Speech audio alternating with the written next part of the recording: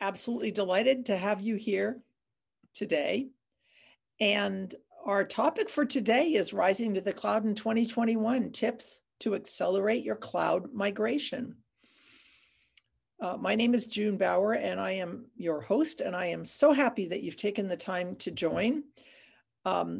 We are so lucky today because we have got a wonderful panel that is going to be answering some questions that I have for them, but they're also going to be here to answer your questions. So I really welcome your participation today. If you have a question, go ahead and put it into the Q&A at the bottom of your screen. To the right, you'll see a Q&A button, or you can put it in the chat as well, but we'd love to have you put your Q&A questions in. We'll actually take those at the end of the discussion.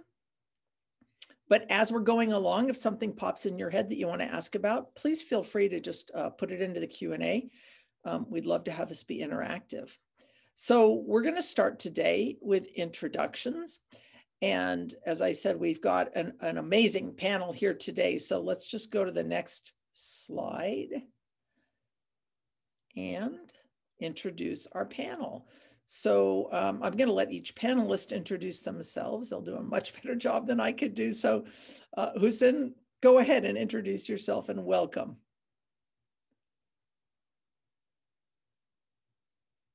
And I do not, it looks like he might have dropped off. So let's start with Ravi instead. So Ravi, we're so happy to have you. Why don't you go ahead and introduce yourself? Yeah, so glad to be here. Hey, I'm Ravi Lockman. I run the evangelism team at Harness. So if you're unfamiliar with Harness, we're a CI/CD service, platform as a service.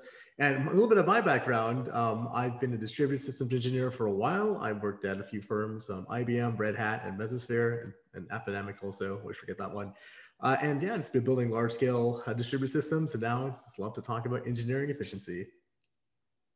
Fantastic. Great intro. Thank you. And Max, please introduce yourself. Well, my name is Max Martinov. I am CTO of Grid Dynamics. Have been with the company for about 13 years, pretty much since the inception of the company in 2006.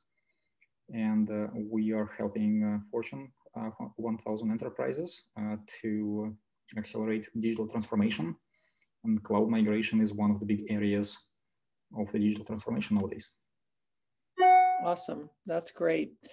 And it looks like Hussein is back. So Hussein, just in time, we'd love to have you introduce yourself. Yep, apologize for the disconnect. Bad Wi-Fi connectivity over here. So my name is Hussein Chandra, Senior Director, Chief Architect at JCP. It's a great privilege to be invited to this panelists for obvious reasons, of course. And the reason why is because I spearheaded and embarked on the cloud migration journey for JCPenney back in 2016. And of course, partnering with Grid Dynamics. That's the first time I met Max. And we basically migrated the e-commerce platform from on-prem monolithic platform to cloud native and microservices platform, right? And we also established the cloud native data lake as well in the cloud. And during that journey, I was responsible for establishing the cloud engineering and operations team, which includes DevOps, site reliability engineering, performance engineering as well, and the advanced analytics team. And looking forward to basically share my experience with all of you guys and lessons learned. That's it. Okay. Thank you, Hussein. That's fantastic. So we've got a great panel. Just a little intro on myself. I come from primarily the technology marketing world, having started at Apple in the early 80s, before the Macintosh was even developed, and ultimately becoming the consumer marketing manager for the Macintosh. And I've gone on to be a CMO of many companies in the Silicon Valley and vice president, head of brand at Adobe, ran Cisco's messaging and worldwide PR. was the CMO and head of the WebEx online business and many other things. Today I work as a consultant, and I absolutely love the opportunity to get to work with companies like Grid Dynamics. And with panels like this, it's very exciting and very fun to work with amazing professionals who teach me something every day. So that's our panel. We are very appreciative to you, our audience, for joining us today. And I thought that a nice way to get started, instead of just turning right to our panel, might be to turn to our audience and ask you a question. So I've got a little poll for you all to participate in. So get ready, because I've got a few more. So we really want your thoughts. So Anna, if you can put up the first poll for us. And if you haven't used a poll before, you go down to, there's a polling button that you'll see at the bottom of the screen when the poll comes up that you can click on to be able to answer the poll. So just answer number 1, please. You don't need to answer number 2. But number 1 is, where are you in your cloud migration process? So just choose one of these, which is, are you still on-prem? Do you have some cloud, but still mostly on-prem? And are you moving mostly to the cloud, but with a little left on-prem, or are you all cloud, right? So take a minute, choose the one that best applies to you.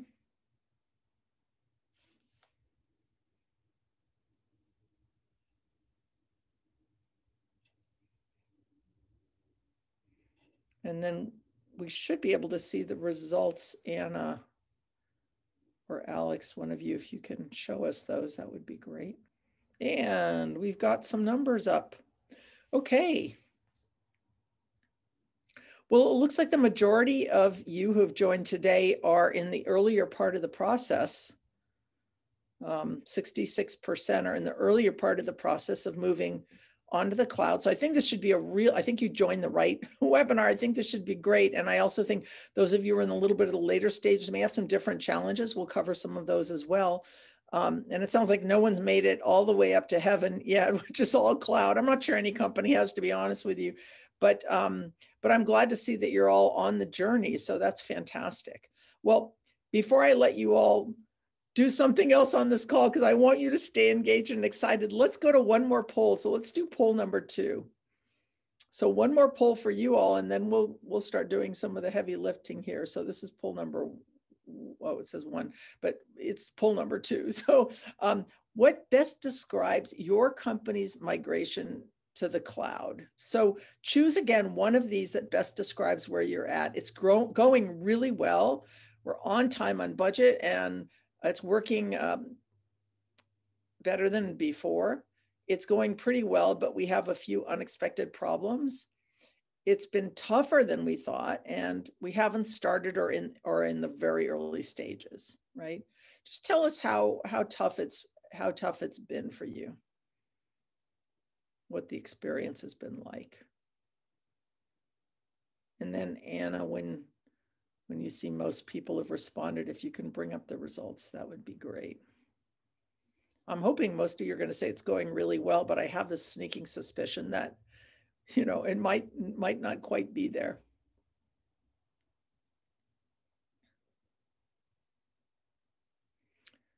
Okay. Well, oh gosh, no one says it's going really well. All right. Well, my suspicion was right. It's going okay for some, but it's been tougher than we thought, and we haven't started early stages is about 80%. Okay. Well, guess what? You're not alone. That's the good news. It is pretty tough. It's a huge transition.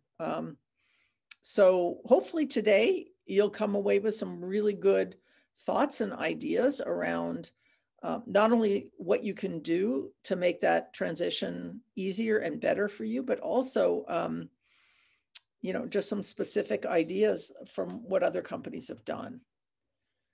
So I want to show you now, let's just go to the next slide, because we talked about where you all are at in your transitions. And if you look at the slide, this is an IDG, so it's pretty recently 2020 slide. They interviewed many companies, and what they saw was that in the transition, most companies are where you guys said you're at, which is the majority are still on-prem. Most is on-prem, but moving to the cloud, right?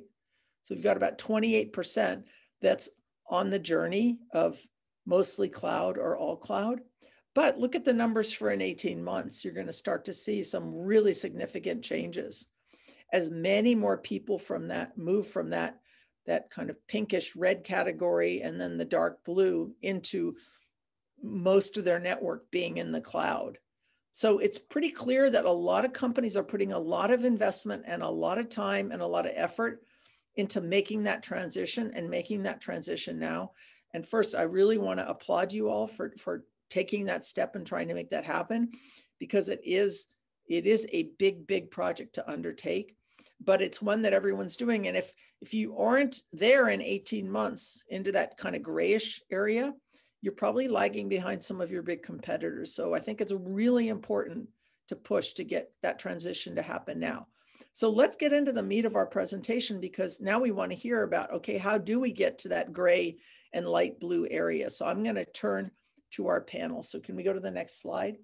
And I've got some questions for them. I think they're questions that represent what you all in the audience might be thinking about. And Anna, if you want to stop sharing so we can just see people's videos, that would be really helpful.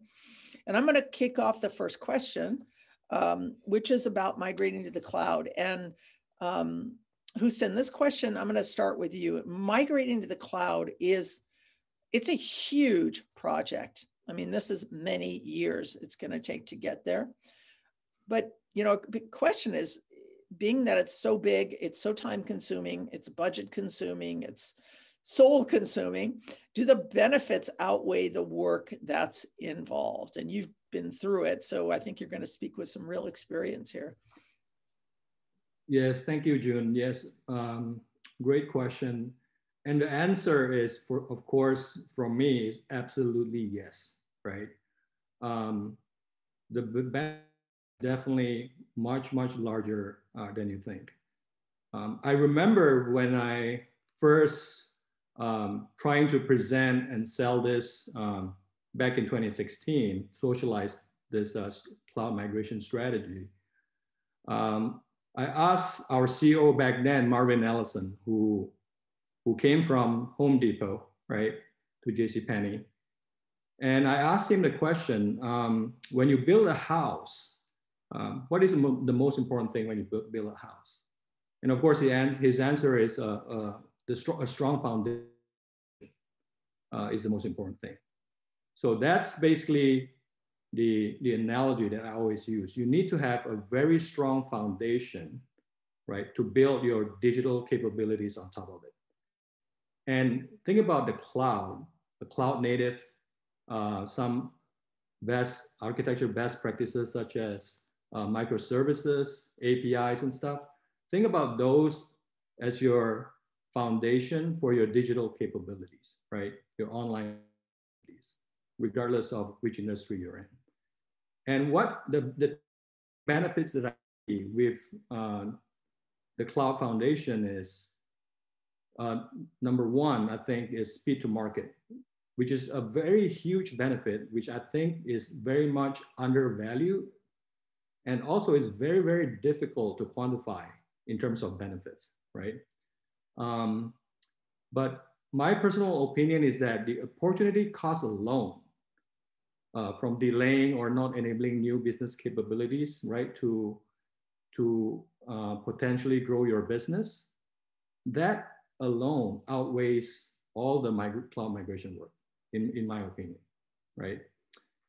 And the speed to market is enabled by you're able to basically spin up your compute or your environment, like the infrastructure as a service, or even platform as a service, such as the messaging broker and persistent databases, right? And even if you want to enable like AI ML right now, a lot of AI ML capabilities are provided by many of the cloud providers, right? They have been democratized and to a certain extent commoditized as well. So with that, those services, you can build a lot of business capabilities in a faster manner. So the speed to market is number one. The second one, I think it relates more to retail, is the ability to leverage the elastic cloud compute to basically reduce your operational and capital expenditure, right? And in the past, when you're on-prem, especially for retail, you have to basically procure and provision the burst traffic capacity, right? Even though the burst traffic capacity is only needed for the peak holiday seasons, where you have 5 to 10 times of traffic coming in during those times, right? Or even sometimes with brand launches or product launches, you see the spike in traffic as well. So the elastic compute, the ability to basically expand, burst that capacity, infrastructure capacity, and shrink is a huge value, right? You don't have to basically procure and provision those hardware in your data center. And you can just basically scale it up in the cloud. And once the high season or high traffic volume is over, you can always shrink it back. So those two are the main benefits that I see.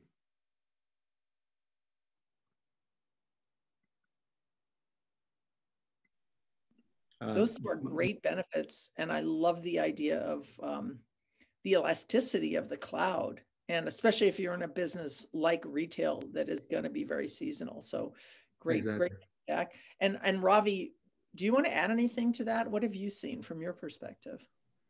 Yeah, like there's kind of might combine a little bit of some of the other questions, but it's always beauty's in the eye of the beholder, right? So it is a large undertaking. I'm sure Hussein can chat about when you're doing a cloud migration, you're unpacking years of work that you probably haven't ever seen, right? Like a lot of times work is project based. And so if you're kind of in charge of unpacking decisions that happened several years ago, it could seem very daunting. But absolutely, like the benefit, like in my mind too, like it diagnosed the patient. Certain industries are more elusive to it, but that the quintessential answer. It's great that Hussein works for JCPenney because like you're a quintessential use case for the cloud elastic compute. But anybody can be subject to that. You don't have to be particularly in retail at any given time. Who knows when you're going to have a runaway success or a system problem like a thundering herd type of problem. And so by using elastic resources, the cloud, it's easier. Kind of like 2 quick points. Also, it helps you focus on your core of your business. So with, I'm just going to pretend like, talking from Harness perspective, like we're able to deliver functionality for our clients that makes sense as core to our business instead of worrying about, do we have sufficient compute capacity in a particular cloud? Or going back to that democratization of different technologies. A lot of times with cloud infrastructure, there's more to it than just the compute, the storage, the networking, like those 3 core foundations. And there's a lot of high margin services too. So for example, let's say I want to use Kubernetes for the first time.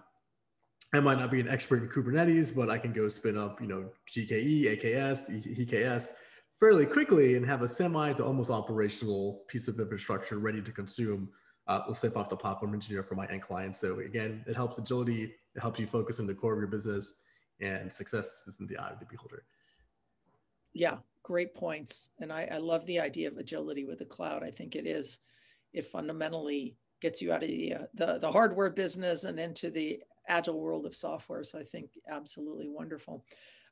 So Max, I want to turn to you now and ask you a question, which is, we have so many people on this call who are in the early stages of this cloud adventure. So from your experience, and I know you've worked with many companies to help them get from a full on-prem into the cloud, what do you see as the key steps that a company needs to take to prepare for this vast project, or even once they've started it, to continue to be ready to move to the next stage? Thank you, John. I think the most important step that any company needs to make in order to start this transition to the cloud is to understand, take a look at all the applications and the systems that the company has, and understand which ones it makes sense to move to the cloud in the first place. Because when you look at the entire application portfolio or the data platforms and everything else, the company might notice that there are some applications which are in active development, and hence they would benefit from this increased agility and speed to market that the cloud brings. There are some applications which can benefit from scalability and auto-scaling because they, for example, are customer experience applications, and the customer experience and customer traffic fluctuates over time instead of back office applications. And select those applications and select those use cases and start with them, and start small and prove the business value as you go. Because if you choose the wrong application and move to the cloud with the wrong one, you will not see any cost benefits, and you will not see any benefits from agility and speed to market.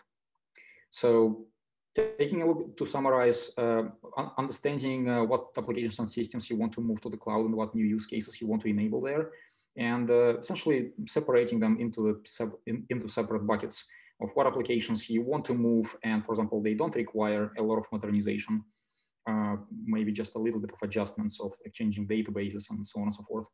Maybe some applications are already cloud native and are using cloud native stack, and there would be great benefits to move to the cloud quickly. But some applications, it might just make sense to live in the data center for now. Yeah, that is such wise advice, because, you know, we think about, as technology people, we think, okay, how do we make this all happen? But then there's the people side of this as well, which is it's such a huge and long-term project that if you don't choose the right things and you can't succeed, the rest of the company may thwart you from being able to continue to get the budget and the resources to continue this transition. So I think what you're saying is choosing the right pieces to begin with. It's almost like a chess game. You want to choose the right pieces to set the strategy up correctly so that you can continue to build on that in the future. I love that. And it's much easier to basically continue if you experience success in the early stages of the game than if you get disappointed by doing something and it's not bringing you benefits. Exactly. So, I mean, we all want to have success early on. So I think it just speaks to being, I think your 2 points that let's make sure we know what we want to move, because there's things you're not going to want to move, and you can't simply just pick it up and move it in most cases. So you have to think, what is that transition? But secondly, moving the right things in the right order so that you do get early success is critical. So love that. Okay, thank you, Max, for that. And now let's move to another question that I know is probably on a lot of people's minds, and that is, you know, and I especially think, Husin, for you, what are typically the most challenging tasks, or maybe the gotchas in a cloud transition? And I'd love to hear from you, what are some specific examples of some obstacles that you faced and that you had to overcome as you embarked and rolled out on this project? Yes, there is definitely a lot of challenges that we face, and I'm just going to pick a couple, which I think is very, very important, because I feel that many of the engineering team, you know, focuses a lot on the build phase, right? But they neglect a lot on the run phase, which is the operation. So achieving operational excellence, right, to me is a very, very tough challenge during the migration and even after the migration, right? So we talk about speed to market, and how do you basically achieve speed and agility without sacrificing quality and stability? So that's a very, very challenging task, right? So what we did was at the very beginning, I think we every time we release something, so we basically try to release every 2 weeks, right? So from having 6 releases a year, we try to release up to 20 releases a year. And when we try to achieve that type of speed and agility, a lot of times we see stability issue every time after we release a new feature to production, right, or capabilities. So we have to enhance and strengthen the test automation. So we have a release automation team, right, that basically just work closely with each of the functional capability team that is migrating to basically automate a lot of the testing. So we try to follow the test-driven development, try to make sure that we do a shift left mindset, right? Try to ensure enough test coverages is there so that we can ensure every single release, we don't see a lot of stability issue or quality issue when we launch the release. So the other thing that we also do, I think, is basically we kind of like look at a lot of the KPIs. Like we have a site reliability engineering team that monitor like all the production every release, and we use that as a KPI and a metric to basically measure the success of our quality, right? It's not just moving fast. You have to move fast without sacrificing quality and stability. So that's one daunting task in my opinion.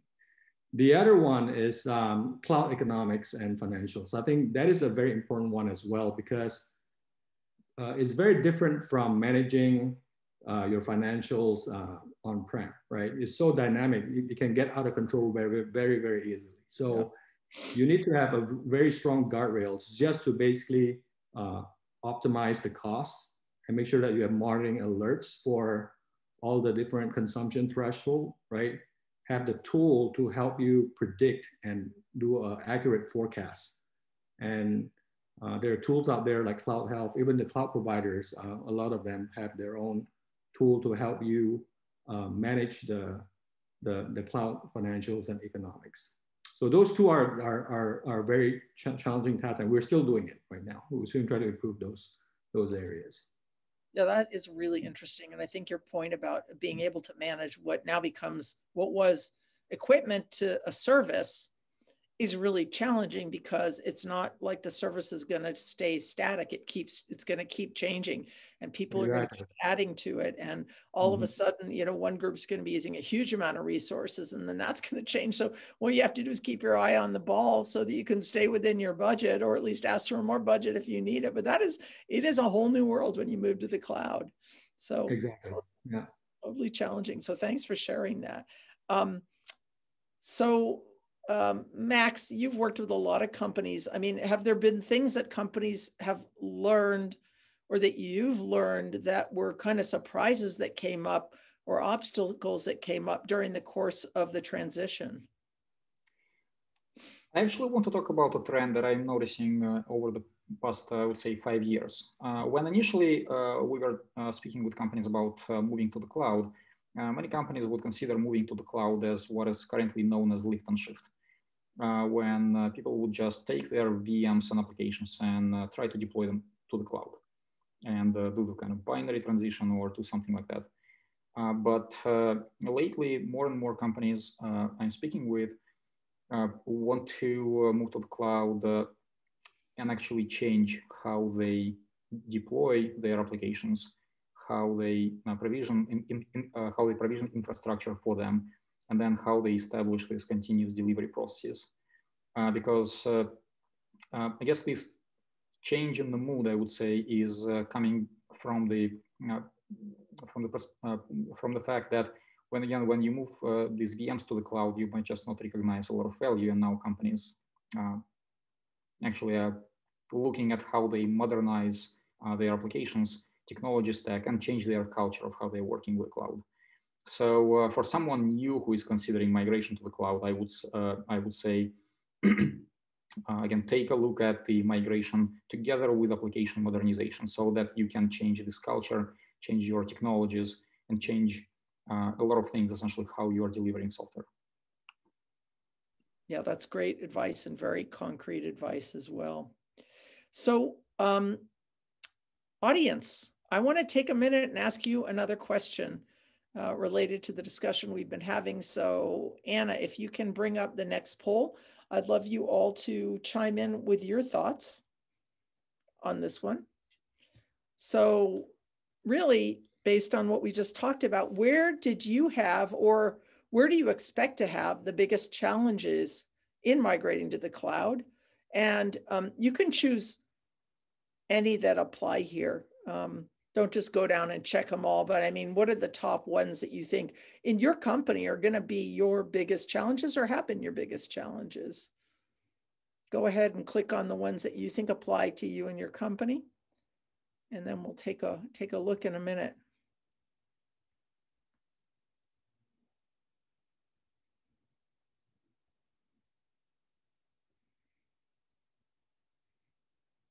And if there's one or some that you don't see on this list, if you want to add it into the Q&A, we can discuss that. Okay, Anna, you want to bring up the results? All right, wow, well, we've got coverage across the board. It looks like budget is probably the one that people are least worried about, which I'm happy to see. I'm a little surprised because I think it can be fairly challenging. But it looks like our big winner is privacy and security. And then finding the right people is also a real challenge, which is pretty understandable considering the tasks that you're going to be doing, not only to get there, to migrate, but I think as Hussein was saying, to actually operationalize this new world are going to be very different from the skills that people have had in the past. And staying on schedule, another big one. But yeah, you guys, you've got the challenges across the board. So I think we're talking about the right topic. So thanks everybody for taking a minute to fill that one in. I'm going to go to my next question. And Ravi, let me ask you this one. So one area that can be really concerning for companies is performance. And I think Hussein already touched on this. Companies have spent years optimizing for performance, and then they're moving to the cloud, which means that, you know, you're going to need to rethink how you optimize. And as Hussein said, also how you optimize for staying within budget as well as for performance. But how do you ensure that an experience is as good, if not better, once a company has moved to the cloud? So how do you ensure that that user experience is a really good one in the cloud, as good as, if not better than it had been when it was on-prem? Yeah. So I think it's really key to like measure things. So user experience can be very subjective at times, right? Or the quintessential, the website slow. What's slow for me might be fast for Max, right? Or vice versa. And so having good baseline data, what it was something was before versus what something going to be after, is important. Also, it's usually not one big bang, right? You're moving piece by piece by piece by piece. And so it even gets to be more challenging because certain services or certain parts of the application might move before other parts of the application. And so just staying on the rigor of it, right? Just keeping track of what's going on, monitoring it. If you have to revert anything, go ahead and revert back. Because again, with the cloud, there's just this concept called the fallacies of distributed computing. Like, latency is a thing, right? If you're going from, well, I'm going to pretend, the DC area, like I have one on-prem data center here in Bethesda, Maryland, and then now we're going to US East and US West on Amazon. Like, who knows where those data centers? Well, Amazon knows, but right, like latency could come into play. Other things that you haven't thought of before will come into play. Bandwidth is not infinite, right? So if you're used to connecting over a fiber channel in your data center, now you're connecting over some sort of shared infrastructure in a public cloud vendor. And so just keeping track of that, right? But just making sure you're having a consistent user experience. It is a challenge, right? Like having proper monitoring tools and user experience tracking tools is crucial for that. And you were the one who said, I think earlier, about beauty being in the eye of the beholder. So from the end user's point of view, are there any thoughts around how you get feedback there? Because while you might be monitoring everything and seeing good numbers, perhaps their experience, because for example, what Max said is, you can't just whole stock move your apps over usually. So if the apps change and the user experience changes, how do you make sure that your end users are still happy and satisfied? Well, you don't want to see it on Twitter, right? Like, at JCPenney, why is my order not going through? That's like the last place you want to see it, right? Like, you're like, oh boy, we have a problem. But might really get to my compatriots here. But yeah, there's lots of ways to like do end user testing, like real user testing, end user testing, synthetic testing. Like, there's a plethora of ways.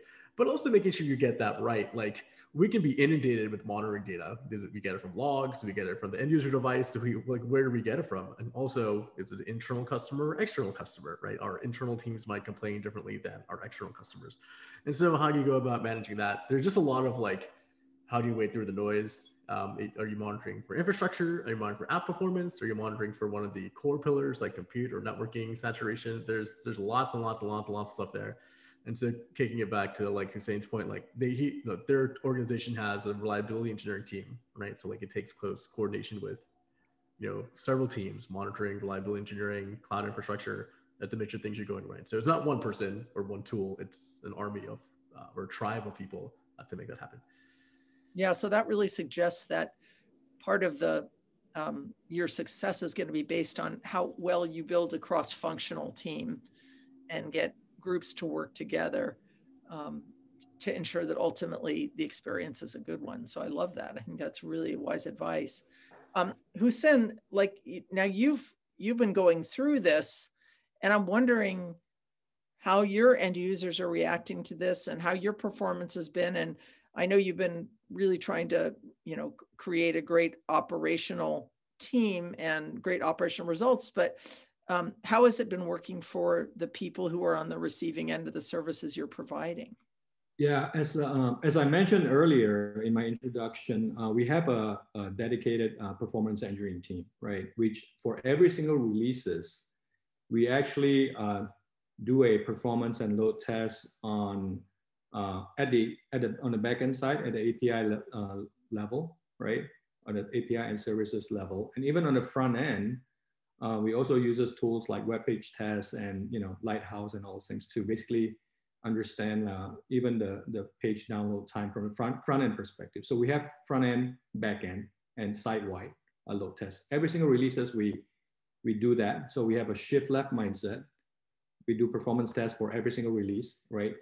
We involve the performance engineers in many of the feature requirements and scoping sessions, so that they understand like what are some of the features that may impact the performance of the site, or certain capability or services. So that's basically how we handle it, and it is very important because it's not just about availability. When you run an e-commerce site, it's 24/7, right? Your site has to be highly available, has to be highly scalable, and the performance has to be very, very fast. Mm-hmm. Yeah, that's great. Really, really helpful to illuminate it, because a lot of times we just kind of gloss over, it's like performance, but then there's so many pieces to it. It's so important to look at all of those if you really want to have great performance. So I think that, as I'm listening to you all talking, I'm realizing there's so many aspects to moving to the cloud, and you're going to have to get tools. You're going to have to get a team that knows how to do this, or expertise into your organization to help you do it. You're going to need to have a cloud vendor. You're going to need to be able to manage the utility of the cloud that you're using on a regular basis, that you may not have insight into who's using it and how they're using it all the time. So Max, from your point of view, as companies are moving to the cloud, there are going to be a lot of expenses.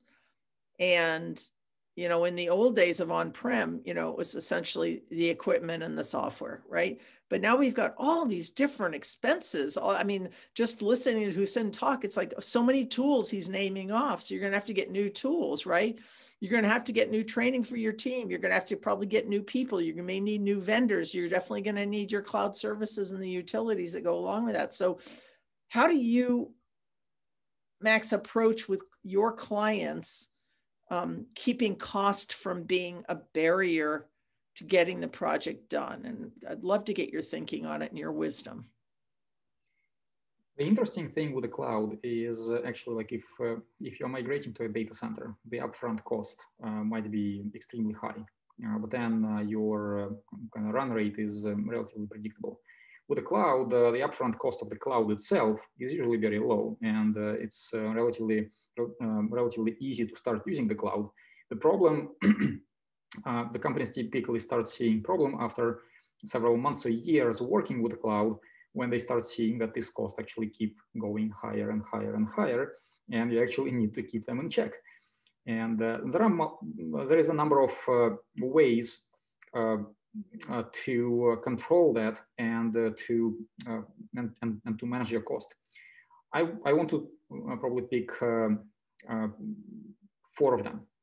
One is, again, when you migrate the applications and modernize them in the process, then if you use containers instead of deploying these applications on VMs, then you can save easily like 30% of your infrastructure cost just by reducing the overhead on the VMs, or maybe even more, depending on how efficiently you use them.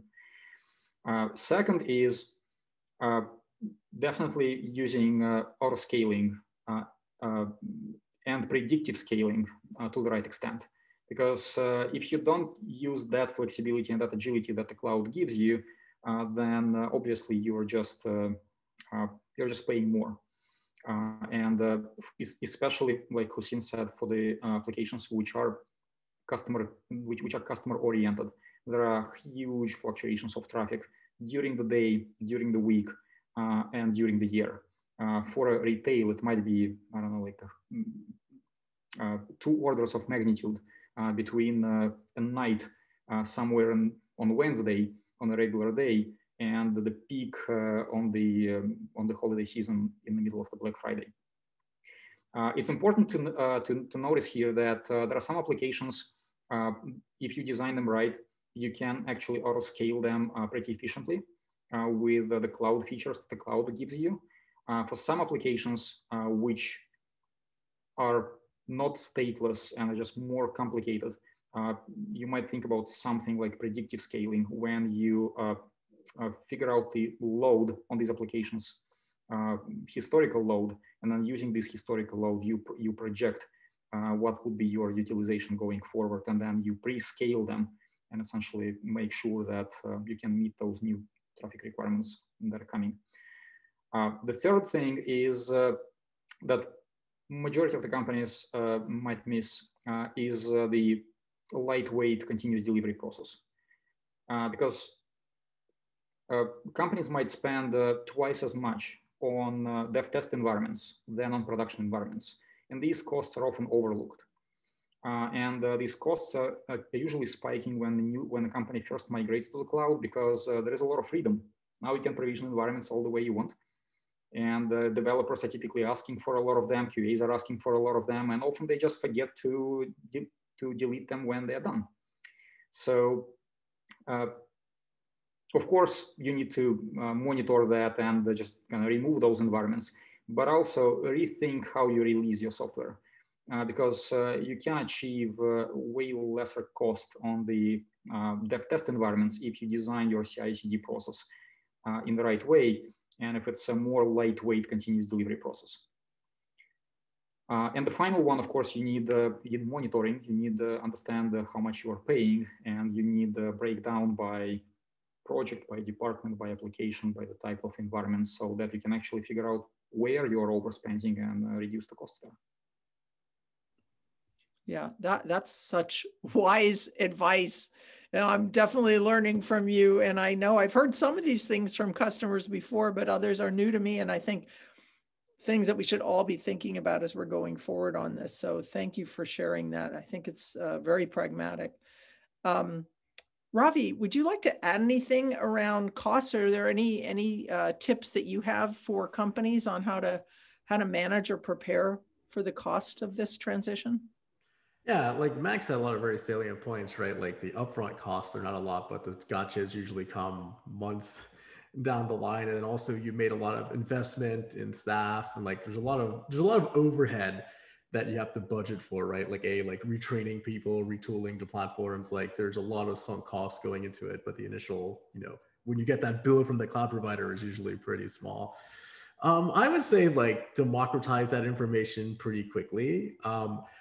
To be frank, like when I had workloads running in a data center, I actually had no idea how much it cost. Like I didn't know what the internal calculations were for like our system engineering team to get charged back to my department. Like it was a question mark. I do know how much Amazon charges me per month because it goes to my credit card, right? So like I know exactly how much it costs.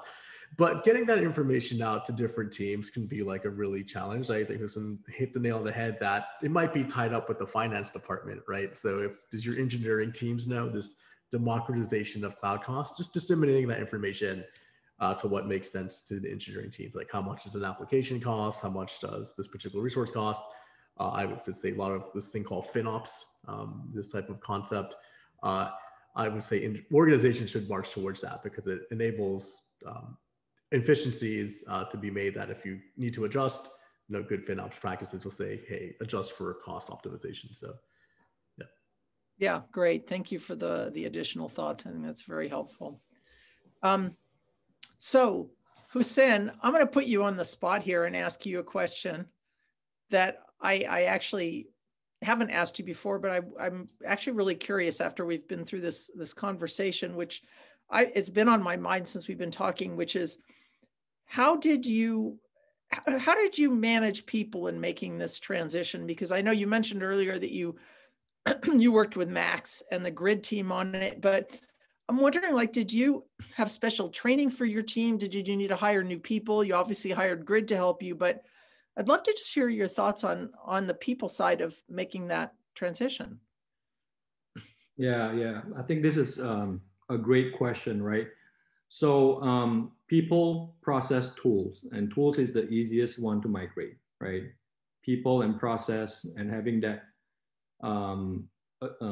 agility and flexible culture is not easy. And just let me tell you how I first started it. I mean, I first told my boss that I can't use probably the same system integrator that we have been using in the past, right? I need a consultant company that is strong in terms of cloud computing, number one. Number two, and strong in automation as well, like continuous integration and continuous delivery. So I had previous experience relationship with Grid Dynamics where we try to automate our software delivery process with CI/CD, and that's where I started engaging Grid Dynamics and Victoria, Max. They were here at the very beginning, and that's how we get started. I mean, we start small. We think big, but we start small. We get a few what do you call that? A few use cases, which we think is very easy for us to implement and try it out, right? And whatever POC, proof of concept or proof of technology that we have, we actually use that as a reference implementation, right? And we went to production with that, right? And of course, I have to cherry pick a few strong engineers that have the growth mindset that is willing to learn new things and not afraid of doing that, right? And you got to switch your core of like your system administration team to more like a system engineering team, right? So the administration mindset has to go away. The engineering mindset, the automation has to come in, and that's very important. And it's not easy. And then even automating tests, the releases and the tests. Not every single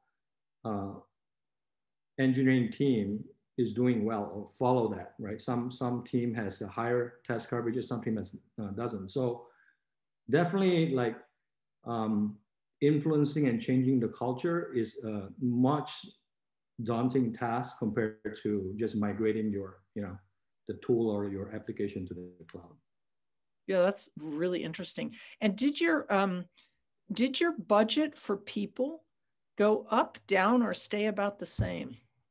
The people wise, I think it will probably go up. The reason why is because talent acquisition was a big challenge. That was like 5-6 years ago. Not many people, and even if they're doing around the same time, right? Late 2015, early 2016, and trying to find the right talent was very, very difficult. And definitely there's a lot of even some talents that we hire, they probably don't have the cloud computing experience, but we just train them. As long as they have that strong engineering mindset and willing to learn, I think that's what we seek in terms of great talents within our team, right? And especially that core foundational team is very important to find the right people there, right? It's always seek for quality versus quantity, right? Mm-hmm. So it's not, you don't need to hire an army of people. What you need to hire is a few really good engineers to basically help build that foundation and start up the whole migration process. Yep. That's great. That's really, really helpful advice. And it's good just to have people's expectations get set around that. And so Max, now you're coming at it from the other side, which is, you provide these services to many, big brands out there like JCPenney and many, many others. Do you have any tips for companies on the people side of this business and how you manage that and what they can expect there? I would say that Hussein just summarized it brilliantly. And I want to just say one thing, that to basically reiterate and focus on one thing that Hussein said. When starting this cloud transformation program, it's important to pick the right people within your own team, and then maybe bring some experts from the outside, but then put them together, and they will learn by doing this transformation together. And then you can disseminate that knowledge. You will have some seed of the culture within the company, and you will be able to do that. And this is what Forrester calls agile co-creation, agile co-innovation, like the new engagement of vendors with companies. And this is how we typically work. This is how we worked with JCPenney, with Hussein. And this is how we worked with pretty much all of our clients. And I can say that this training, if done right, this training can be done relatively fast, because cloud, although it might be complex, it might be daunting task to begin with, but this long journey starts with a simple one short step.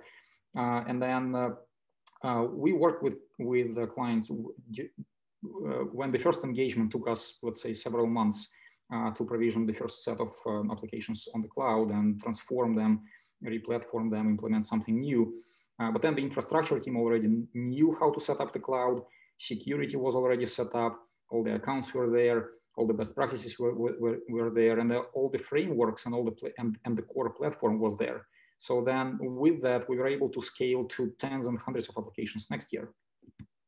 Okay, that's actually great advice and really very pragmatic and helpful, I think, for our audience. Unfortunately, we're running out of time. This time has flown by. For me, at least, it's been really great advice. I think really helpful. I do want to just take one audience question, because I know I have a few, but we're not going to have time for all of them. But Hussein, I'm going to give it to you, because you've just been working on this, and I think you may have some good advice for us. But it was also something that came up in the poll, and it is around security. So somebody wrote in and said, one of our challenges is how to best handle security once we have all our data in the cloud. Any thoughts on this? And I'd love to hear your thoughts. I'm going to have to ask you to keep it to about a minute, because we're running out of time. So if you can offer in a minute on security would be great. Yeah, security is going to be a long answer, but try to make it short. Basically, we collaborate very closely with our IT security team, right? To make sure that, like, all the PCI data, everything is encrypted. We created a DMZ with all the firewall intrusion protection or detection system, right? Everything within our VPC. So we have a DMZ just for the e-commerce platform, because you have, you're exchanging data, there's data at rest, there's also data in transition, right? Which we need to protect. Like everything is SSL based. So security is very important, and I would recommend partner closely with the security team and help them understand there are a lot of services within your cloud provider that can actually enhance and make the security a lot more secure than hosting your applications on-prem, right? So that's something that I think is you need the cloud provider's help, and your security collaborates strongly with the IT security team to make sure that that understanding is there, right? Once you created that DMZ zone and all those things, I think everything is just like if there's a PII data that you want to encrypt, many cloud providers provide the encryption, and then the customer owns the encryption key, right? So even data at rest, you can encrypt the data if you want to. So in short, that's the answer on the security side. No, that's a pretty good top line answer with some really pragmatic advice for people again. So I love those tips. And yeah, it's a much bigger topic, obviously, but at least I think you've pointed people in the right direction. So unfortunately, this time has flown by and we're going to have to wrap up right now, but I want to close by thanking our panelists. So Hussein and Ravi, fantastic feedback, loved your enthusiasm, loved your very hardcore tips and things that people can actually think about and take back to work. Max, you as well, great feedback. And I do want to thank Grid Dynamics and Max for sponsoring this webinar. Really appreciate that. And most of all, I really want to thank our audience, number one, for coming and taking the time to listen and also to participate with our polls. Really appreciate you sharing where you're at. And I would like to wish all of you the most success with your cloud transition and a really great rest of your day. So thank you so much. Please join us. We'll be offering another webinar very soon in the future. We'd love to have you be a part of that. Talk to you all later. Bye-bye. Thanks, everyone. Cheers.